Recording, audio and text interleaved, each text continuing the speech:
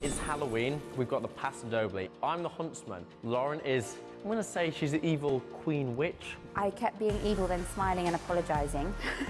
It's so important to work on the character early in the week because when it comes to performing in the studio, you can get distracted very easily. At the moment, she just seems to smile on my face. Lauren, you know how the evil queen gave Snow White a poisoned apple? Yeah. Well, close your eyes because I've got a surprise for you. Welcome to my evil apple bobbing lair. Can we go back to the art studio now? No, go then. No, you first. Let's go, let's go.